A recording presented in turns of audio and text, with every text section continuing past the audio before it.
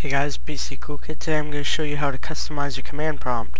The first thing you're going to do, you got to click on your start menu and you're going to go to run. Some people by default have the command prompt already in the start menu, but I'm going to show you how to bring it up manually. So let's go to run and type in CMD. It doesn't matter if you put .exe at the end, but we'll do that anyway. So here's your command prompt. So you're wondering, how do you customize it? You right click here, you're not going to get anything, you're just going to get some clipboard tools. So what you have to do is you got to right click on the task at the bottom and go to properties. So here you'll get a list of properties that you can use. Cursor size, which isn't your actual mouse cursor but the blinking underscore that you see, you can change that. You can make the display bigger if you want. It says full screen, but I think it only takes up half the screen. You can change the buffer size and the number of buffers, different stuff.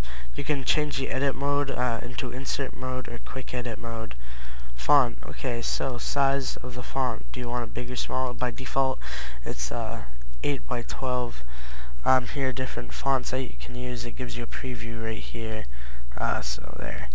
Probably just keep it at that 8 by 12 layout. It's just basic what you want the screen buffer size to be, the window size, and the window's position when you bring it up.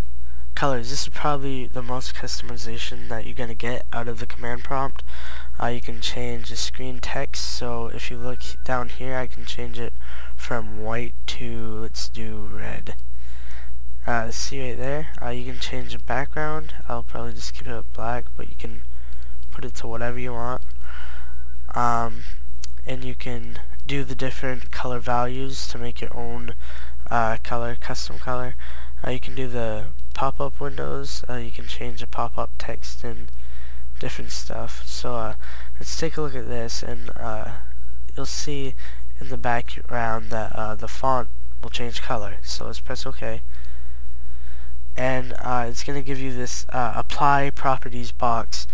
It's going to say if you want to apply it for this current window only, which means if you close it out it won't save it, or if you want to save the properties for future windows with the same title, which means it'll save it for the command prompt. I'm probably just going to keep it just for this window. Press OK, and there you go. Now I have red text in my command prompt with a black background. So it's really cool. Just thought I'd show you guys. See ya. Bye.